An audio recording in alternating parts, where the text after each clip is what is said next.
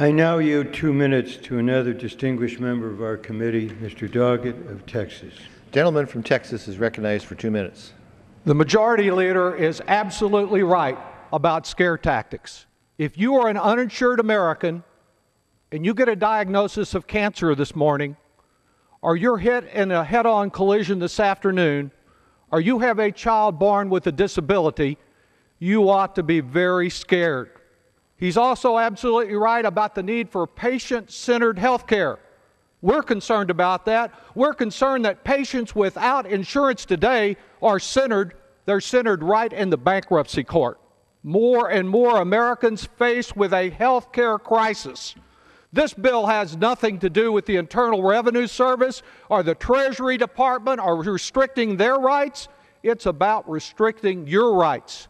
Now that we finally have a chance to protect Americans from insurance monopoly price gouging, from fine print in the contract for those who do have insurance that denies rights at the very time that you need them the most.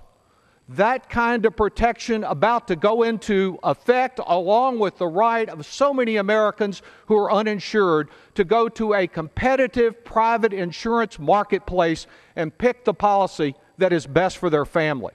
And for many Americans to have a premium tax credit, a tax credit that they want to deny to you. And what alternative do they offer? Well, the best source is the official Republican website. I urge you, though you'll find plenty of misinformation there, to go to GOP.gov, because you'll find one very revealing fact.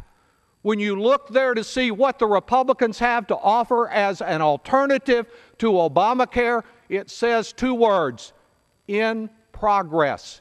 It's been in progress since 2.5 years ago when they voted the first time to repeal Obamacare, right up to today when they vote for the 40th time to do it.